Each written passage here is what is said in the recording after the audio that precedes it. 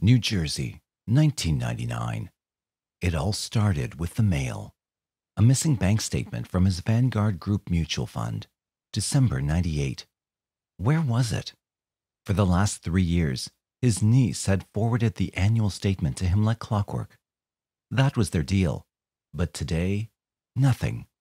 The postman had simply walked on by. His first reaction was confusion. Then, rage.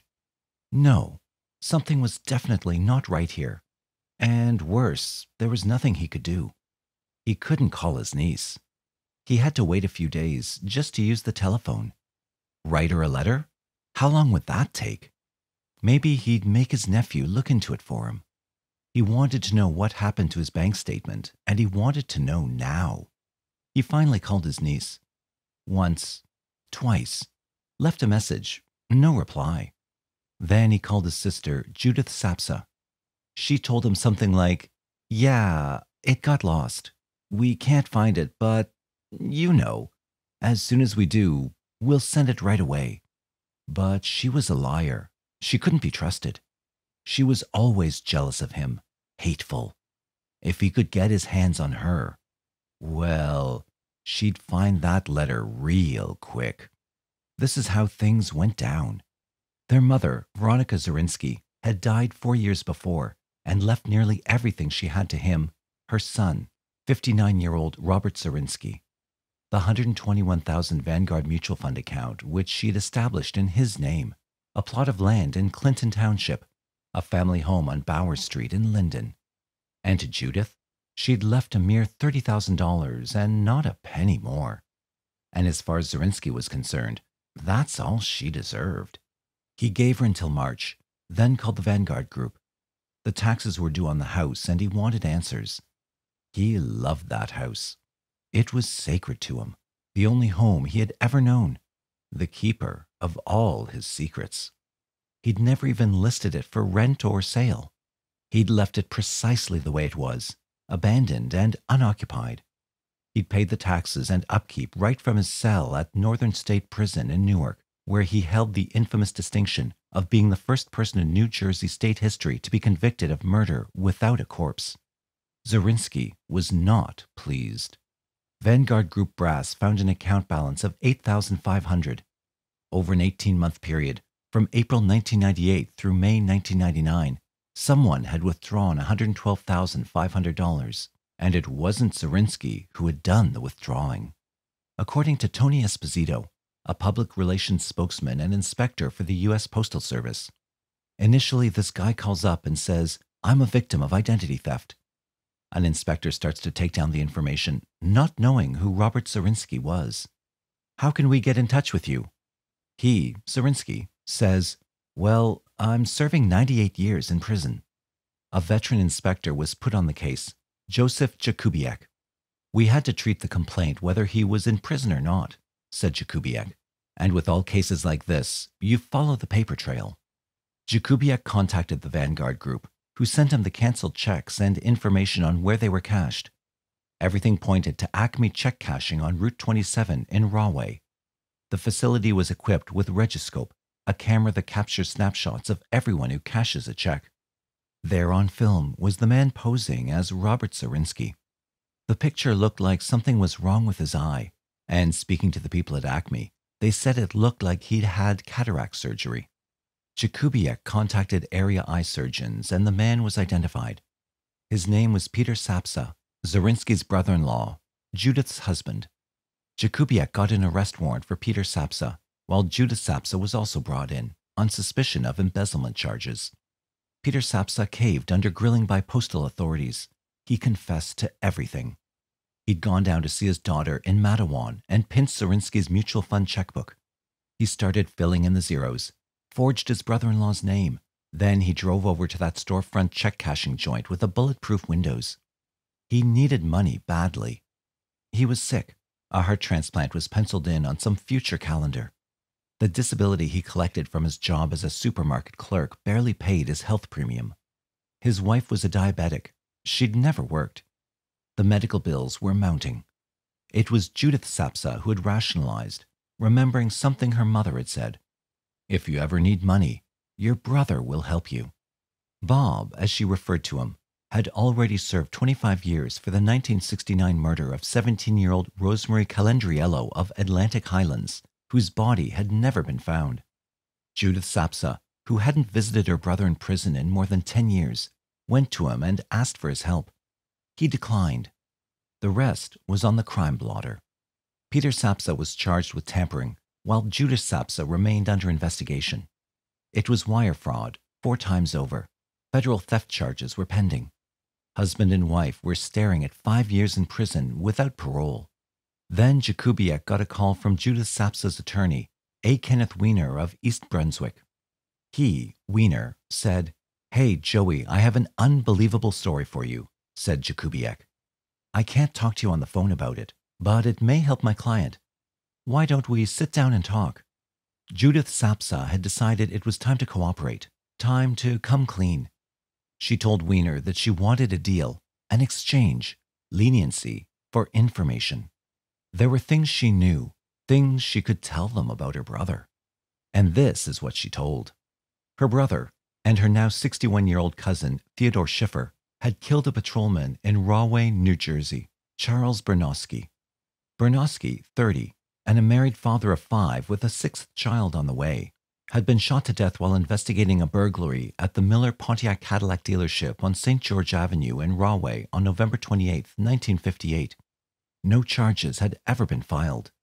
According to the Spectator leader, Sapsa reportedly said, on the night of the murder, when she was 16 years old, Zarinsky and Schiffer came to the family's house on Bowers Street in Linden with an Aunt Irene.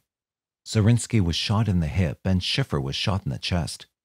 Zarinsky said a police officer had shot Schiffer, and he had gotten angry and shot the police officer. She then watched as her mother, Veronica Zarinsky, removed the bullets from Zarinsky and Schiffer under the light of one kitchen lamp, using tongue depressors and tweezers and no medication. Veronica Zarinsky then swore the family to secrecy. No one ever said anything again in the family about the surgery, said Weiner, according to the Spectator leader. The day after it happened, Judy remembers her father reading in the paper that the cop died. He regurgitated, threw up. That was it. Zarinsky and Schiffer were then sent to Carbondale, Pennsylvania, until the heat died down. Zarinsky responded to the accusation with a letter to Jakubiec, calling his sister and brother-in-law thieves and liars. He felt the story had been concocted in an attempt to avoid criminal prosecution for their mail fraud crimes. Judith Sapsa stuck to her tale. She said she had held on to the family secret for 40 years because she feared for her life. She was petrified of her brother, who still cast a murderous shadow from behind prison walls. Zarinsky had been a bad seed right from the beginning. Murder had it that he'd painted swastikas on Jewish tombstones. Neighbors remembered him killing birds and torturing animals. He, Zarinsky, was a sadistic individual, Jakubiec said. He talked to me about his childhood, how he started killing animals, and at one point in the conversation, he actually regressed to a 10 or 11-year-old child. He actually started talking like an 11-year-old child. He was off the wall. Zarinsky moved on to robbing houses and committing petty crimes. He was sent to reform school and put under psychiatric care. He took up weight training, and at 225 pounds, built himself into a cross between Dick Butkus and the Fawns. His profile reads, cold, delusional, domineering, Nazi, psychopath, paranoid schizophrenic. When you look at his file, he was right up there as one of the worst I'd seen in Union County, said Frank Pfeiffer, a detective for the Union County Prosecutor's Office. Yet the flip side of Zarinsky's profile paints a completely different picture. Intelligent, self-educated, maniacal genius, egomaniac, arrogant, good to his mother. According to Pfeiffer, she, Judith Sapsa, and their mother always protected him. Bob could do no wrong. We couldn't do things that would upset Bob. Everything was about Bob. Judith Sapsa said that while they were growing up, Zarinsky would frequently assault both her and their father. Although their mother, Veronica Zarinsky, an occasional accomplice, always made sure that her teenage son avoided punching his sister in the face. Their mother looked the other way when the abuse turned sexual. Zarinsky took on an alter ego, Lieutenant Schaefer. According to Gabriel H. Gluck in the Star Ledger, He once told investigators that he was organizing an American Republic army that would take over New Jersey and he would be king. Angry over being jilted by an early girlfriend, he desecrated more than 1,500 headstones in Rosedale Memorial Park Cemetery, then set fire to the city's 5 lumber yards. He told me about the cemetery, Jakubiec said. He told me, his words, he probably knocked down 500 headstones, and for 2 or 3 days afterwards, he couldn't move his arms. He pleaded insanity and was given probation. His father put him to work as a delivery man in the family produce business, and he settled into a solitary life. He eventually married, and his wife came to live with them in the family home, and together they had a son. The son died 2 years later, complications from asthma. Then Rosemary Calendriello disappeared. Flashback, 1969. A harrowing final image. Calendriello being driven out of town in a beat-up black and white Ford Galaxy convertible. She holds her glasses in her hands and leans away from the driver, against the passenger side door. Zarinsky is behind the wheel. Sam Guzzi, retired police chief of Atlantic Highlands, and the lead detective who investigated Calendriello's disappearance, recounted the case in a lengthy TV interview with Court TV's Crime Library. Said Guzzi, "I'll take this one to my grave." The details. Calendriello goes to the store at 6:15 p.m. to buy ice cream pops and milk. She never returns. 2 hours later, her mother reports her missing. The next morning, Guzzi, assigned to the case, interviews 4 boys. They lived on the same block as Calendriello, had seen her the night before. It was end of day. They had been cruising Center Avenue and had stopped in the parking lot of the local bowling alley. They saw Calendriello in the ragtop, seated beside a husky guy with a goatee and pork chop sideburns. He was in his late 20s. They couldn't understand why she was in this car, said Guzzi. They knew her. They knew she didn't have any boyfriends. They knew she was a homebody. They tailed them for 3 blocks, then got bored and turned around. The story ran in the local papers. A woman came forward and said that someone had recently tried to pick up her daughter and her friends, all between the ages of 11 and 13. He'd come back on 3 separate occasions, had offered the girls wine. One of the girls took a stick and wrote the car's license plate number in the sand, CGI 109. Investigators ran the plates, tracked the vehicle to Linden. It was registered under Julius Zarinsky, Robert's father. The car matched the description.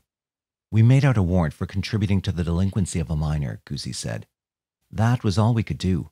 Rosemary was still considered a missing person.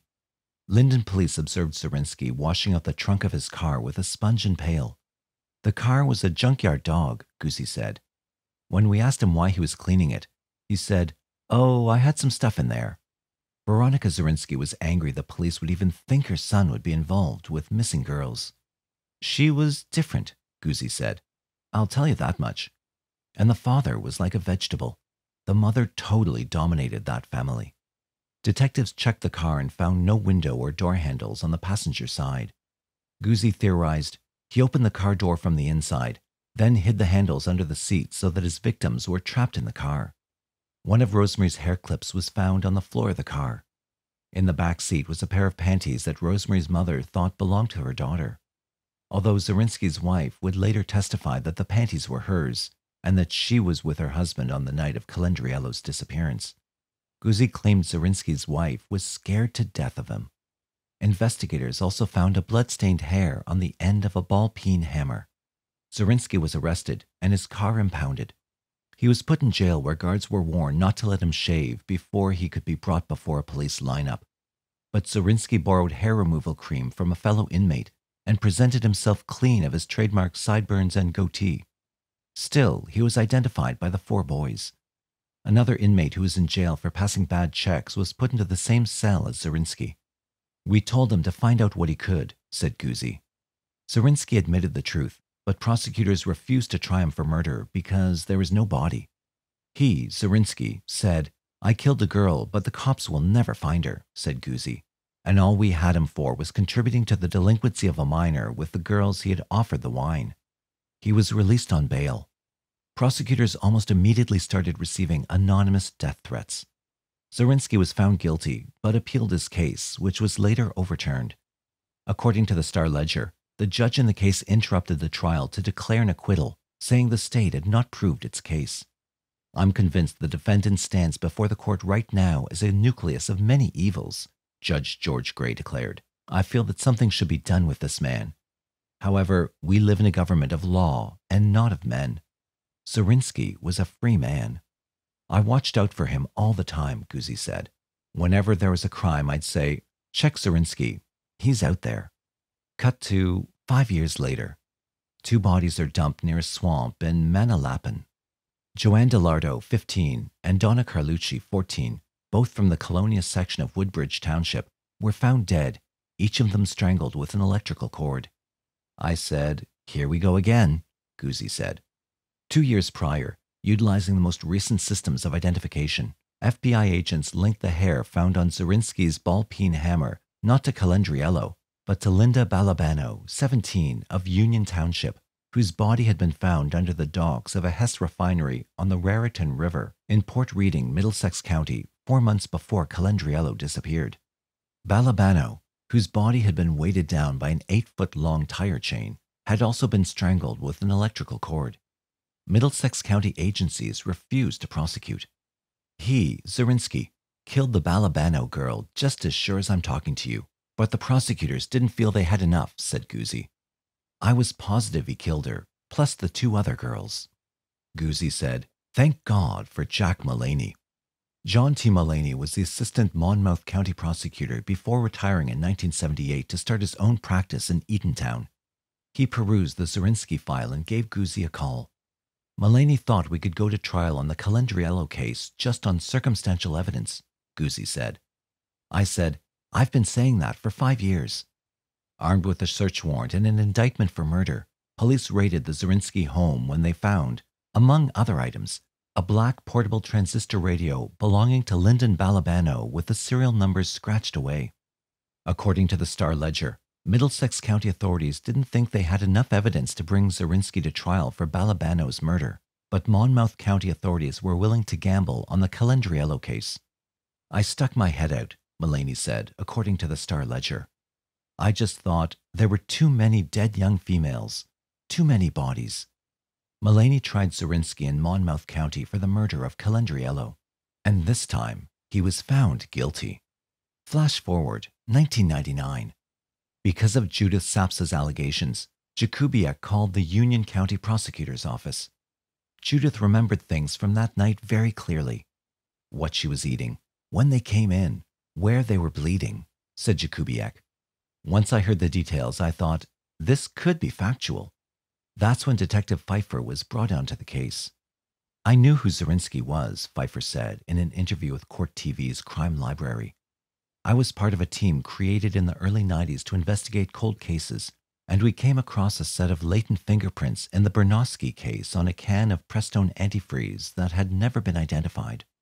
The team had run nearly 700 sets of fingerprints and asked for the public's help in solving the crime, but to no avail. Zarinsky had initially been a suspect in the case. He'd been brought into custody after being caught with a .32 caliber handgun belonging to a friend's father, a lieutenant on the Linden police force. Zarinsky had intimidated the friend into stealing the gun for him. But the ballistics test proved negative on the gun, and Zarinsky's fingerprints didn't match the set that was found at the crime scene.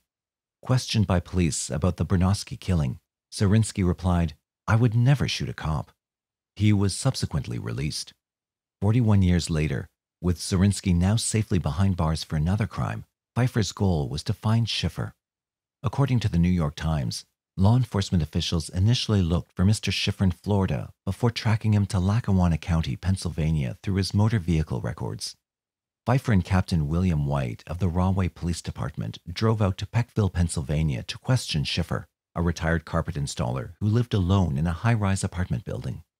They staked out his car, which had Florida tags, until Schiffer appeared at approximately 5 a.m. The 2 investigators approached and asked if they could talk to him about Robert Zarinsky. He denied having any involvement in the case, emphatically. Schiffer couldn't understand how his cousin Judith Sapsa could implicate him. He said there was no animosity between them. He wanted to know why, Pfeiffer recalled. I think the Zarinsky mystique carried over in that interview. His tentacles carried that far. The investigators got a court record to take Schiffer's fingerprints because they weren't on file. That's when the identification was made, said Pfeiffer. It was a home run. A Schiffer fingerprint matched the one on the can of antifreeze at the crime scene. The only crime that Ted Schiffer ever committed was this murder, said Pfeiffer. He had kept himself clean. His fingerprints were never in the FBI's National Databank. He only screwed up this one time. According to the New York Times, the police also found a scar on Mr. Schiffer's chest where Ms. Sapsa said the bullet had been removed. Police in Peckville immediately arrested Schiffer as a suspect in Bernowski's killing, charging him with first-degree murder and burglary.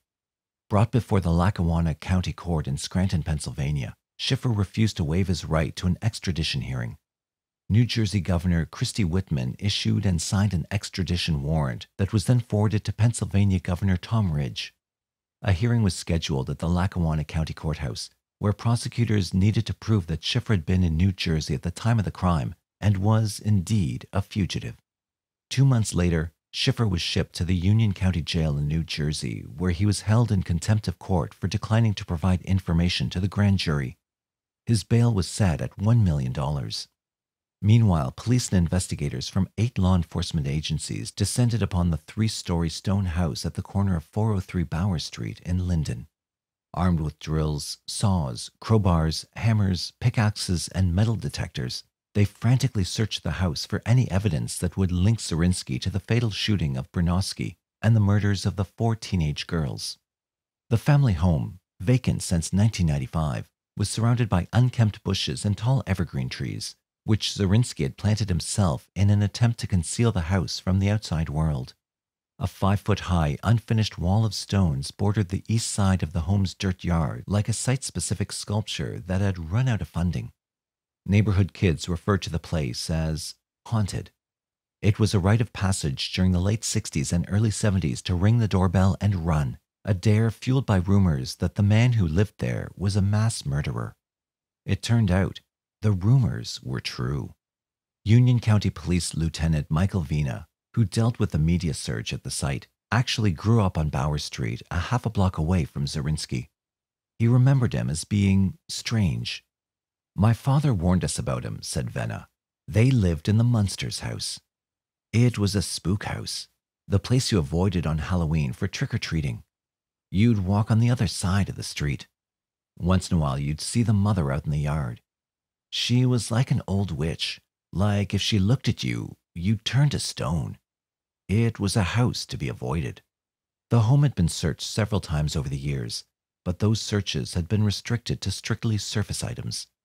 This time, investigators tore into the rafters, ripped open and x-rayed walls and floorboards.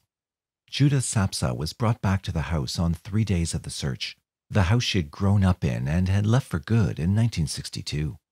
Accompanied by her attorney, she was ushered into the side entrance and remained in the kitchen, where she recalled the fateful night of November 28, 1958. "She pointed out where the table was that the surgery took place," said Pfeiffer. "She was very emotional.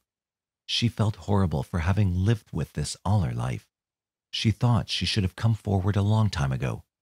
30 minutes later, she broke down in tears and had to be assisted from the scene. The search continued for 3 more days. Police hauled out of the house boxes of new evidence, including several pieces of jewelry. According to the New York Times, authorities showed the jewelry to Mr. Zarinsky's sister, who told investigators she did not recognize the items. One earring reportedly belonged to Ann Logan, a 19-year-old Seton Hall College student whose body was found in a wooded lot on East End Avenue in Roselle on September 18, 1973. Logan had been strangled and had non-consensual sex. The case had never been solved. Zarinsky was now a suspect in not only Bernowski's death, but in the deaths of Linda Balabanow, Joanne DeLardo, Donna Carlucci, and Ann Logan. A prison spokesman announced that Zarinsky had requested and received a transfer from medium-security Northern State Prison in Newark to the maximum security New Jersey State Prison in Trenton. Authorities claimed that because of the publicity, inmates were coming down hard on Zarinsky. Judith Sapsa's lawyer thought otherwise. According to the Star-Ledger, Sapsa's attorney said prison officials made the move not because Zarinsky was afraid of other inmates, but because Sapsa and her husband, Peter, feared that Zarinsky could break out of the medium-security prison and harm them. Both theories would later prove far from the truth. A source for Court TV's crime library revealed the real reasons behind Zarinsky's transfer. It turns out that Judith Sapsa's son had become a corrections officer, and he was assigned Zarinsky's cell. Nobody knew. How could they? His last name was Sapsa. The prisoner's last name was Zarinsky. This was the nephew and the uncle.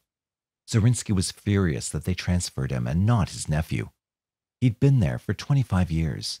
He was comfortable. Zarinsky's move spurred the Sapsas to keep talking. Peter Sapsa, Judith's husband, told this tale. Summer, 1969. Zarinsky knocks on their door at 3 a.m, asks for a ride to Hunterdon County, an hour northwest of Linden. He puts in the trunk of Peter Sapsa's car a pick, shovel, and gunny sack. They stop at a remote area in Readington Township. Zarinsky then takes the burlap bag and disappears into the woods. Had he gone there to bury Rosemary Calandriello? Guzzi thought the story didn't seem plausible and was filled with holes. Pfeiffer added, "We weren't sure if he was being totally truthful. Peter's memory was not that clear. It was somewhat cloudy, and he had some health issues too. We were never able to pinpoint where Rosemary's body may have been buried."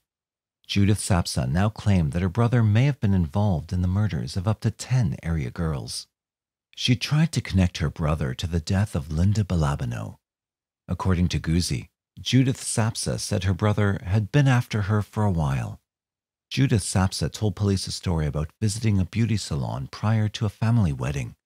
Her brother had given her a ride to the shop, which was located in the Roselle Shopping Center, across the street from where Balabino worked as a clerk in Sobin Drugs. As reported in the Star Ledger, Wiener said, "She knows her brother was supposed to come back and pick her up, but he never did. He never showed at the wedding either." Judith Sapsa said shortly thereafter her brother gave her mother a radio with the serial numbers scratched away. The only problem was Judith Sapsa's dates didn't line up. Balabino disappeared 2 days before their family wedding. The investigation continued.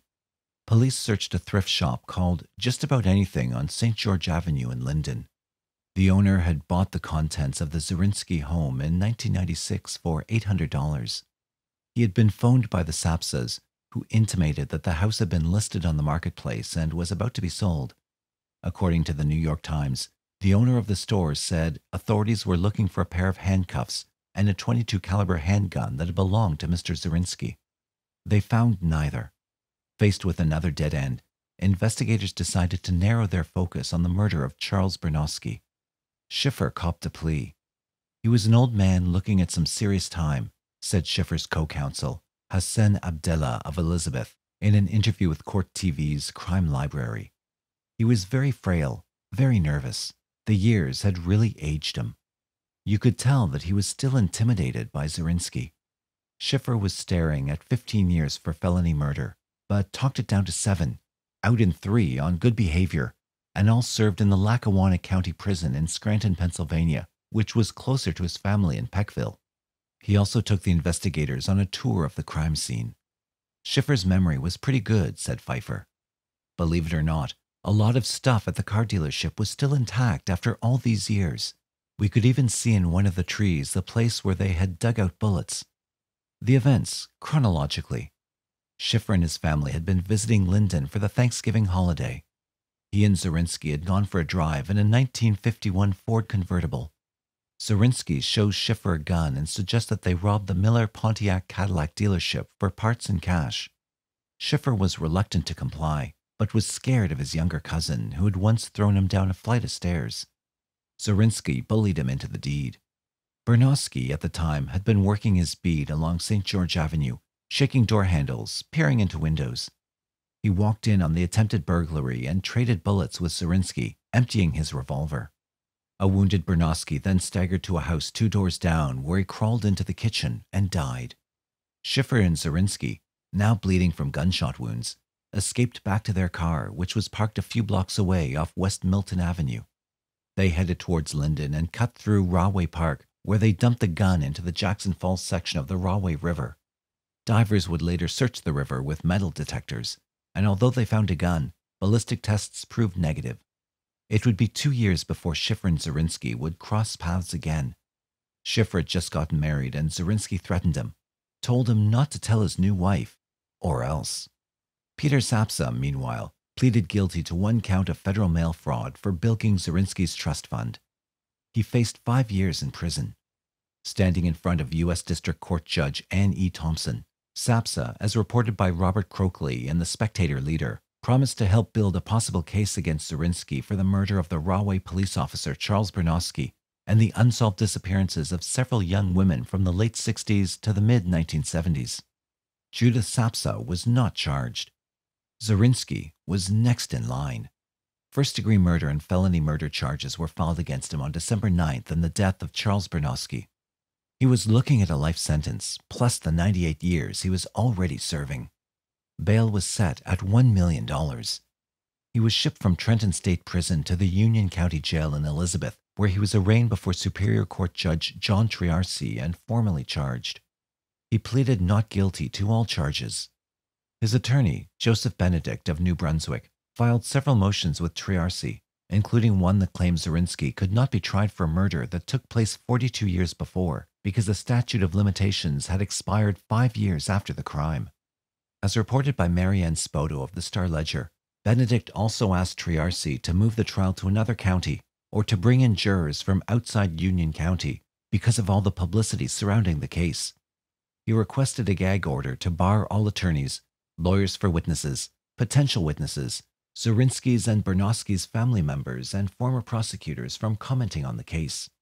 And he also asked the judge to exclude from Zarinsky's trial any evidence about his previous convictions, according to the Star-Ledger. Triarci refused to dismiss murder charges against Zarinsky, nor would he have the case moved to another county. Benedict did receive a gag order, though, and Triarci agreed to impose limits on allegations against Zarinsky.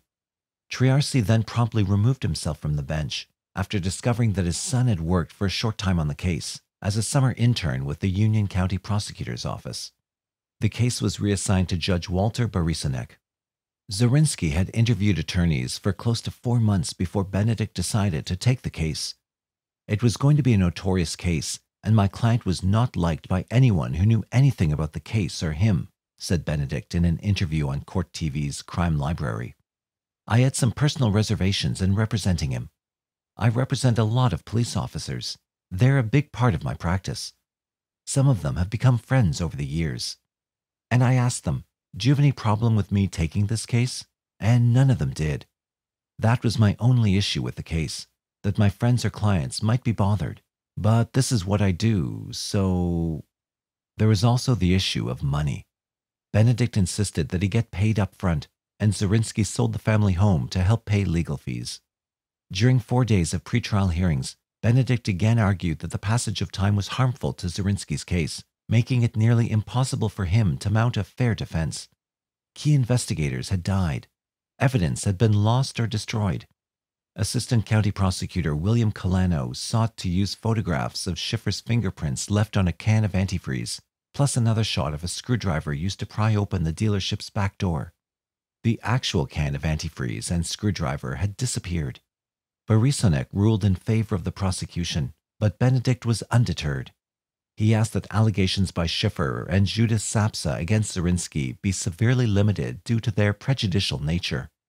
Colano argued that the allegations were necessary to understand why Schiffer and Judith Sapsa had waited for more than 40 years to come forward with the truth. This time it was Benedict who got the nod from Barisonek. They decided that the following would not be heard: Zarinsky's past convictions for burglary, his threats on Schiffer's life, the non-consensual sex against Judith Sapsa. Only the physical assaults on Judith Sapsa would be considered admissible. According to the Star-Ledger, Barisonek also refused to allow a jury to hear testimony from FBI Special Agent Daniel Garabrandt, who interviewed Zarinsky on August 19, 1999, 5 days after his cousin was charged in Bernowski's murder. Garabrandt and Zarinsky claimed to have knowledge about unsolved murders committed by and with other individuals, but refused to disclose any information unless he was placed in a witness protection program and relocated to a military base or government reservation. Jakubiak, who interviewed Zarinsky at length several times, recalled the discussions. We talked to him at length several times. He, Zarinsky, was going to give me the body of Rosemary Calandriello in exchange for a deal. He wanted to go to a federal prison because, as he stated, he was getting old and he couldn't defend himself in jail anymore. He didn't want to stay in a big prison. He wanted to go somewhere he could plant a garden. That's what we were working on when he told me that he had killed approximately 10 people. What I told him was, show me some good faith. You've killed these people, but the first thing I want is Rosemary's body. This way, I know you're being truthful, Jakubiec said. He never did. Borisovnek was presented with a pool of close to 200 potential jurors, more than 4 times the normal amount for a criminal trial. The day we were picking a jury, I saw a lead article in one of the papers. My reaction was there's no hope in winning this case, because if any juror or any family member of a juror saw that article and talked about it, there was no way they couldn't find him, Zarinsky, guilty. It listed all the things he had been charged with and was alleged to have done. In one of his trials from the 70s, his lawyer asked him to write them down so that he could be prepared for it if they were to come up. Zarinsky did that and kept a carbon copy, and when his house was searched, they found the copy and it was 25 pages long. Borisovnek took a single day to select the 12-member jury, plus 4 alternates. The case was ready for trial. The prosecution and defense presented their opening statements. Kolano walked the jury through the tragic events of November 28, 1958, a night that climaxed when Zarinsky shot Bernosky twice in the chest and once in the face. Benedict claimed that Zarinsky had been falsely charged and that Schiffer and Judith Sapsa, as reported in the Spectator Leader, were liars, cheats, and a murderer. Benedict told the jury that Sapsa and Schiffer were caught and were making deals with the prosecution. Sapsa knew about Zarinsky's scar, and Benedict contended that Schiffer was given a script of Sapsa's statements in order to properly implicate Zarinsky. Sapsa and Schiffer had credibility issues, Benedict said. I told the jury that they would have difficulty believing either of these people, and if they did believe them beyond a reasonable doubt, they should find him guilty. Zarinsky was upset with me for putting all of our eggs in one basket, but I thought that was our best chance of succeeding. I set the bar and said, now try to cross it. A group of witnesses were paraded onto the stand, starting with Elizabeth Bernosky. She identified her husband's uniform, stated that when he went to work, it didn't have bullet holes. It was heart-wrenching, Benedict said. It was very effective by the prosecutor to do that because it was pretty moving stuff. I was really impressed with her. She treated me with the utmost courtesy during the course of the trial. Her family had great dignity. She was obviously a strong woman to raise the family the way that she did. Benedict declined cross-examination. But Schiffer, he attacked. I asked Schiffer if he was a yes man, Benedict said. He said no. Then I went through his original statement and found 27 yes answers in a row. So basically his statement was saying yes, yes, yes. Benedict found 4 specific areas in the statement that were inconsistent with his yes answers, i.e., Schiffer initially stated that he had been shot in the lower left side, not the chest. Judith Sapsa was a completely different story. She was a hostile witness, very good for the prosecution. I had a tough time developing any inconsistencies, but then Judith Sapsa faltered. The issue arose about her son who worked as a prison guard, Benedict said. It ended up that he worked at the same facility as Zarinsky. You're not supposed to work at the same facility if you have a relative there. The son claimed that he never said anything because he didn't want anyone to know that he was related to Zarinsky. And she, Judith Sapsa, outright lied about it. She denied that her son knew about Zarinsky. She was trying to protect him. We just happened to catch her in a lie, and that was the first part of my strategy. You could not believe these people to convict someone beyond a reasonable doubt. Zarinsky in court listens to testimony. Then Zarinsky himself took the stand. I didn't want him to testify, but he insisted, said Benedict. He said the reason he was found guilty in his other case, Calandriello, was because he never got to take the stand. He blamed it on taking his lawyer's advice. Zarinsky had over the years fancied himself a jailhouse lawyer. He, Zarinsky, was one of the brightest clients I ever had, said Benedict. He knows the law. I had to do my homework before I had a meeting with him. I didn't want to be showed up. He'd asked me about how such and such a case applied. We had a lot of discussions about the legal issues in the case. Let me tell you how bright he is. During one of the pretrial hearings, a detective was testifying, and we both noticed that he had said something that was inconsistent with his grand jury testimony. Now I pull out the grand jury testimony, and Zarinsky whispers in my ear, "It's on page 76, line 8. And sure enough, I go to page 76, and there's what I'm looking for. Zarinsky took the stand and steadfastly maintained his innocence. He claimed that he had gone to a movie on the night in question, but that all those who could corroborate his story had died. The prosecutor couldn't disprove his story either. The trial's most debated issue involved the scar on Zarinsky's back. The ultimate issue, though, was whether the forensic evidence supported the state's case, said Benedict. Zarinsky originally told investigators that an ex-girlfriend stabbed him with a pocket knife on the 4th of July weekend, 1958. Colano presented the chief medical examiner from Union County, who testified that photographs and x-rays of Zarinsky showed specks of metal fragments, possibly from an old bullet wound. Benedict countered by putting a forensic pathologist on the stand, who refuted the evidence. The Star-Ledger reported that the pathologist stated the scar was more consistent with a stabbing than with a gunshot wound, and that the specks were flaws in the film. The state's experts went too far, said Benedict. They testified to something that they shouldn't have. If they were to have simply said, "Hey, it looks like a bullet wound to me, and sometimes they don't leave shrapnel," my expert would have agreed with that. The trial went on for 6 days. Benedict's closing statements echoed a familiar theme. According to the Star-Ledger, Schiffer and Judith Sapsa had lied in order to win easier treatment from authorities in their own criminal cases. Colano suggested the defense wants it both ways, saying that Benedict accepts Sapsa's claims about Schiffer but not about Zarinsky. A jury of 9 women and 6 men deliberated for 2 days. "I've never seen a jury deliver a verdict like this," said Benedict. The men were visibly angry and the women were crying. Zarinsky was acquitted. According to Robert Hanley in the New York Times, afterwards the jury foreman was quoted as saying that several jurors wanted to convict Mr. Zarinsky, but that the evidence did not establish his guilt beyond a reasonable doubt. A civil suit was filed by Elizabeth Bernowski. As reported by Sherry Song in the National Law Journal, the widow of a New Jersey police officer slain 45 years ago is going after the man once accused of killing him in a civil wrongful death and survivorship action for damages in excess of $1 million in Bernowski versus Zarinsky. Elizabeth Bernowski claimed not to care about Zarinsky's money. All she wanted was the truth. Judith Lucas, reporting in the Star-Ledger, wrote, "Bernowski is hoping Zarinsky will be held responsible in civil court, where the threshold is lower. In civil trials, jurors base guilt on the weight or preponderance of evidence, not beyond a reasonable doubt as in criminal cases." Kenneth Javerbaum of Springfield, an attorney hired by Elizabeth Bernowski in the civil case, spoke at length about the proceedings with Court TV's Crime Library.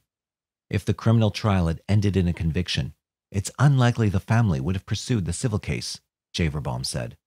They were shocked by the outcome. It was an injustice. It was like the OJ case. We couldn't let it end. More than ever, we needed to go ahead with the civil case.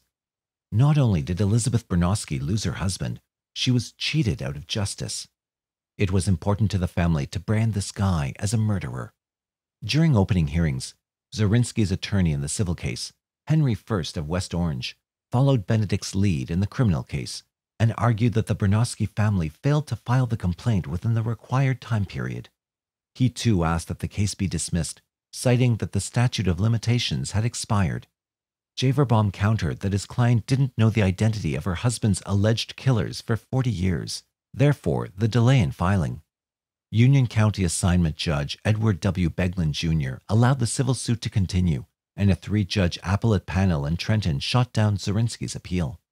First then went to the Supreme Court of New Jersey, asking for a motion to dismiss. They refused to hear the case. Zarinsky, meanwhile, went after Peter Sapsa. According to the Spectator leader, Zarinsky sent a letter to Union County prosecutor Thomas Manahan, claiming he was a victim of 21 separate identity theft crimes from April 1998 to April 1999. Quoting from the letter, Zarinsky claimed Mr. Sapsa's guilty plea in federal court does not relieve him of responsibility for the state law crimes he committed in Rahway. He demanded that Manahan prosecute Sapsa. 3 weeks later, Zarinsky sent a letter to State Attorney General John Farmer Jr., which the Spectator leader published. Zarinsky wrote, "I'm bringing the crimes against me to your attention, as I strongly fear Manahan may try to cover up this matter, solely because I was acquitted by a Union County jury May 25th of an alleged murder. I'm respectfully requesting your assistance as Attorney General to make an inquiry into the matter of the crimes committed against me, and, if necessary, to supersede the Union County Prosecutor's Office in the prosecution of these crimes." The matter went no further. Zarinsky had other problems. First asked for permission to be removed as defense counsel. He contended that Zarinsky owed him money for legal fees and printing expenses. First had handled Zarinsky's estate after his mother's death, and there had been several disagreements along the way. Zarinsky said he had paid first in full, but had lost confidence in him. Zarinsky was given 60 days to find a new attorney. There were several adjournments. Zarinsky kept pleading, I need more time, said Javerbaum. He said, I wrote to this lawyer, I wrote to that lawyer. No one will come down here to see me. I have money to pay them, but I can't get anyone to represent me. The judge finally had enough. He said, this case is going to trial. Zarinsky would act as his own attorney. The trial opened in front of Superior Court Judge Thomas Lyons. Javerbaum delivered an opening statement that was purposefully understated. I wanted to be credible, Javerbaum said. I laid out an interesting story, the unique circumstances of the case. I didn't want the jury to think I was bullying Zarinsky. Zarinsky picked up his now familiar battle cry. According to the Star Ledger, Zarinsky said his mother Veronica, father Julius, and girlfriend Carolyn could have corroborated his story that he spent November 28, 1958, the night of the shooting, at the movies. But all his witnesses were now dead. He chose to attack Javerbaum instead. You've just heard Mr. Javerbaum talk, Zarinsky said. I'm not a lawyer. I can't talk like Mr. Javerbaum. He's widely known as the F. Lee Bailey of Union County. Some people call him F. Lee Javerbaum. Said Javerbaum, I turned to the guys I knew from the prosecutor's office and I was like, give me a break. He tried to paint himself as this poor, unarmed guy. Javerbaum put Elizabeth Bernowski on the stand and asked the jury to picture what she'd gone through after her husband was killed. She and her 6 children moved back in with her parents. She went back to school and got a nursing degree. She helped put each of her children through college. Javerbaum called her the most unpretentious woman you'll ever meet. Zarinsky's tense but brief cross-examination involved the affidavit she gave to Javerbaum and the number of possible suspects the police said had been at the scene, 2, maybe 3. The drama rose. Judith Sapsa entered the courtroom in a wheelchair, pushed by her husband, Peter. Brother and sister would finally face off against each other, one-on-one. Zarinsky started off the questioning. Isn't it true Mummy always liked me more than she liked you? It was like watching 2 children, said Javerbaum. Schiffer was next on the stand. He'd been released from Lackawanna County Jail in Scranton, Pennsylvania, after having served more than 3 years, and had received an additional 5 years probation and 300 days of community service. The Bernowski family had lost an appeal to keep Schiffer behind bars. Schiffer was now this meek old guy, said Javerbaum. It was clear he was not a leader. He was the kind of guy who'd be happy with a beer and a Slim Jim. Zarinsky called Schiffer a liar and said that he'd made a deal with the devil. Zarinsky's theory, which he explained in minute detail, was that Schiffer had been the one who committed the robbery along with 2 known burglars from Union County, Steve Kobe and Lenny Marr. But for a guy who'd been in jail as long as Zarinsky, and who was charged with a crime that had taken place in 1958, it didn't seem possible that he could reconstruct a particular night from that long ago, said Javerbaum. He, Zarinsky, didn't come off as particularly credible, and the longer he cross-examined Schiffer, the more he hurt his case. He probably had read some book about cross-examination, but it was kind of like having read a sex manual without ever having had sex. He understood the process, but he didn't have the experience. He couldn't separate what was important from what was not important, Javerbaum said. No matter how good a jailhouse lawyer he was, A trial case is something else. Zarinsky then put himself on the stand. He referenced his dialogue in both a question and an answer. Question: Mr. Zarinsky, did you murder Officer Bernowski? Answer: absolutely not. And on for an entire day. Javerbaum said Zarinsky overstated his case. It got to the point that I think he actually believed the things he was trying to advance. He convinced himself that the facts were other than what they really were. The jury rendered their verdict in under 2 hours. Zarinsky was found guilty, and Elizabeth Bernowski was awarded $9.5 million. I cried, said Javerbaum. The old adage proved true. He who defends himself has a fool for a client. Javerbaum never expected Elizabeth Bernowski to receive the full $9.5 million, but 6 months after the case had ended, Zarinsky had still not made even an initial payment. Zarinsky was devastated, said Javerbaum. He still harbored illusions of a life outside prison. That's why he made such a big deal about his money being stolen from his trust. That was the money he was going to use to start his new life. So it was back again before Superior Court Judge Thomas Lyons. He, Zarinsky, refused to turn over the details of his assets, said Javerbaum. But using the help of investigators, we found $154,000 in a T. Rowe Price fund in Baltimore, Maryland. He didn't have any friends or family left who could secrete away an account for him. Judge Lyons demanded that Zarinsky turn the money over to Elizabeth Bernowski, plus reveal any inside information remaining on the rest of his accounts. I was then able to prosecute him to the maximum extent I could, said Javerbaum. I even levied the money he had in his account in jail, $70. The Bernowskis would receive approximately $300,000. Zarinsky's appeal in the civil case is still pending. Then that will be the end of it, said Javerbaum. Guzzi is not one to agree. Don't forget Zarinsky's still the first person to be convicted of murder without a body, said Guzzi. As long as Rosemary Calandriello's body is still out there, the Zarinsky tale has not ended. Guzzi paid a final jailhouse visit to Zarinsky in 1987. It was my last day on the force, and I wanted to find out where Rosemary was before I retired, said Guzzi. But Zarinsky refused to see me. A few years later, Guzzi received a letter from Zarinsky, who wished Guzzi well and hoped he was in good health. It's been 25 years since 1969, Zarinsky wrote, and I was hoping the old adversarial roles we had a quarter of a century ago might now be discarded and replaced by mutual friendship in the future. He went on to speak of poor health, regretting his crimes, and wanting to die at home rather than in prison. He wrote that he wanted to now work on the side of the law and asked Guzzi to help him get a supervised release from prison. He also asked for Guzzi's home phone number and permission to call him collect. I replied, "No, thank you," said Guzzi. He never said one thing about Rosemary, or whether he was going to bring me to Rosemary. Not one thing. The only thing he was worried about was getting his ass out of jail. To this day, Guzzi still hopes to find out where Rosemary's buried. Jakubiec sympathizes with Guzzi, whom he credits for keeping interest in Zarinsky alive after his initial acquittal in the early 70s. I really thought we were going to recover her body during the Bernowski investigation, said Jakubiec. I could not understand why he wouldn't give us Rosemary. My whole selling point to him was, look, you're convicted, so you can't be retried. But the bottom line with Zarinsky, and this is my opinion, Zarinsky thinks with her body, he still has a good chance of getting out of jail tomorrow. Pfeiffer offers a different theory. Do you know why Zarinsky never gave up her body? Said Pfeiffer. And I can't prove this, but I think the reason why is you'd find other bodies there. Why else would he keep this secret for so long?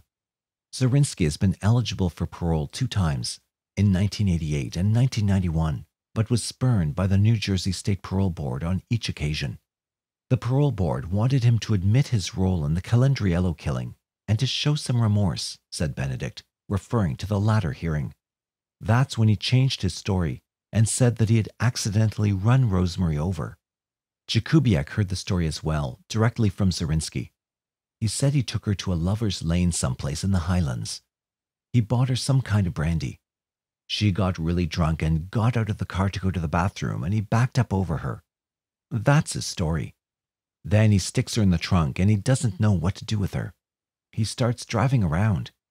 The parole board ordered Zarinsky to begin psychiatric care, but he declined. No further hearings have been scheduled. Most people involved with the case believe that Zarinsky will never see the light of day, but Pfeiffer, for one, is not quite so sure. He got a 98-year sentence, but you don't serve the full 98 years, said Pfeiffer. He's a model prisoner from what I hear, so there's always the possibility that he could be paroled. It all boils down to the question of where Rosemary Calendriello's body is. Benedict counters with a story about the tape, which he told to Court TV. His wife stayed with him for 2 years. She ultimately decided to move on and asked him for a divorce. She taped the conversation with him. The parole board has a copy. It starts with him talking about how great she's been, how she's the one steady thing in his life, that he loves her, and that he doesn't want her to leave him. But she's very firm. When he finally realizes that the sweet talk isn't working, it's like he becomes a different person. He makes threats on that tape, like when he gets out, he'll crush her head like a grape. Some comments about knowing people in the facility who would cap her in a garage somewhere for a carton of cigarettes. But his voice, it's chilling. It's beyond chilling. When I heard it, I said, "This is scary stuff." Can you imagine a parole board letting this guy out? When you listen to that tape, you realize he's two different people.